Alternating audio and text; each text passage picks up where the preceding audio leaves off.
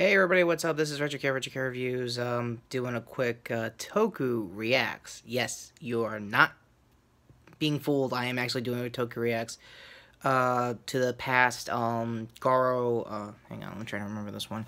It's the Garo, Goldstorm era, show, basically the Shines of Darkness cast, their new season. I just saw the trailer that I downloaded, thank God.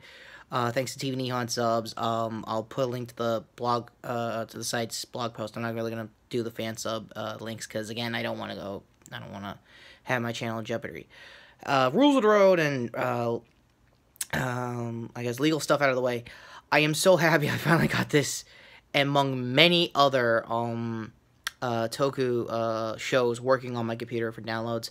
For those who didn't see my Facebook video, I announced over the Reviewerverse Facebook group chat that I got Gridman subs working. It's only the first 3 episodes. I don't know if that blog post is like up to date with Gridman. I don't know if it's canceled. Again, jury's out on that. Research it if you can, because I need some help here too. Let me know in the comments as well.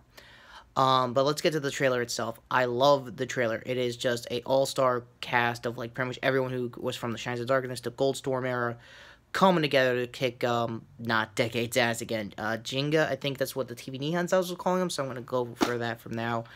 It looks like he's got like a Full Metal Alchemist like group of like minions to help him out throughout this this season of the show. And for the Ryuga timeline, if I remember the Garo handler correctly, I don't know exactly. I'll reread some research I might have said in previous reviews before the show comes out.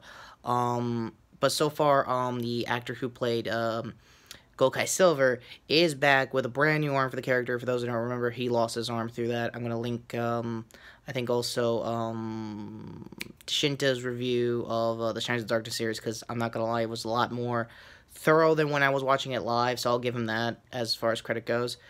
Having all said that, it's just a splash shots of like all the action scenes you're going to see. I didn't see any new updates with the armor, if it's still shining, if it's losing its darkness. Because it shines the darkness continuity, so I don't know if that's going to be a canon, like, dilemma, for that handler throughout the series. But action shots are great. I can't wait to see more. And, I'm